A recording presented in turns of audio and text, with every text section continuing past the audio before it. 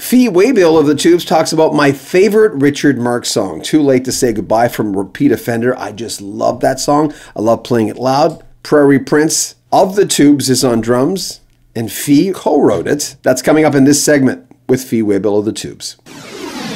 Remember, the entire interview is also on our sister channel, Rock History Book. Click in the description and you'll see it all. Here's Fee Waybill. Too Late to Say Goodbye. Could you give me any kind of soundbite about that? Because that song, I just bought it on vinyl again and played it on these big JBL speakers really, really loud with Michael Landau going. Anyway, and Prairie, what a drummer that guy. He's crazy, man. He drums so hard. I know. But tell me, can you share anything about that song? Well, I think I can't remember. I can't remember if he had the title. A lot of times when we write, he'll have just one line of a chorus, a title line. And it's too late to say goodbye. It's one of his love songs. He's a love songwriter. And I think it was one of those songs where, and I write, lyrics kind of come to me in different ways. Sometimes it's like that song, It's Too Late to Say Goodbye. I had the chorus, or he gave me the chorus. And so I have to go backwards to how does the verse and the B section and the verses lead up to that conclusion, to that line in the chorus? How does that work? And how do you construct the lyric to make sense, that it leads up to that?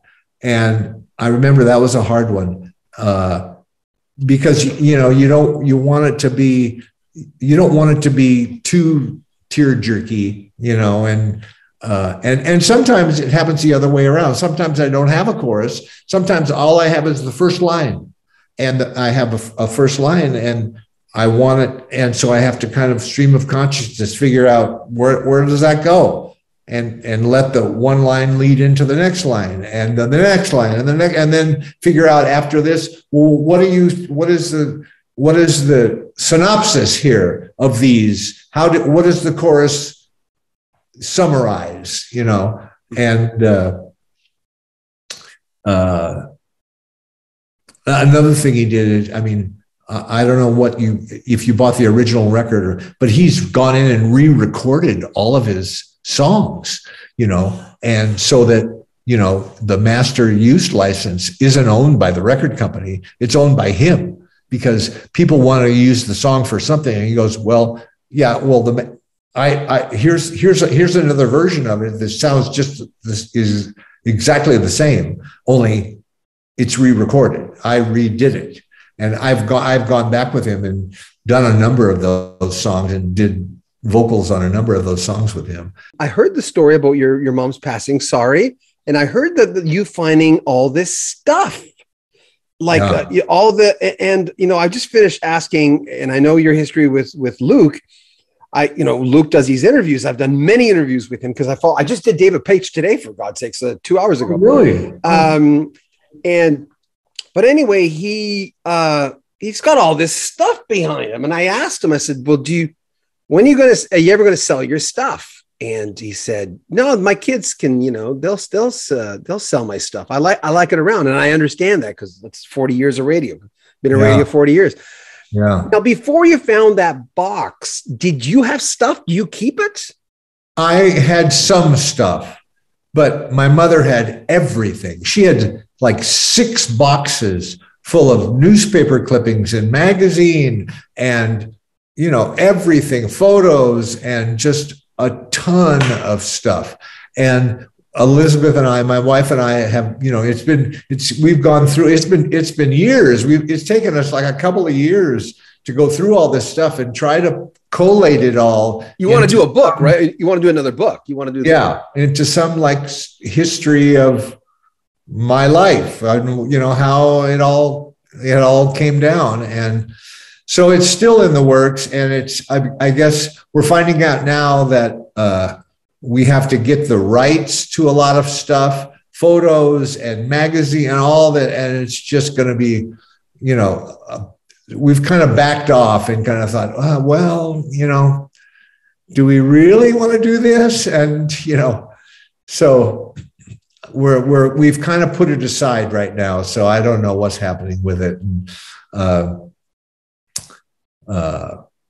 were you surprised that she kept all that stuff? Did you know that side of her? Did she tell you this stuff?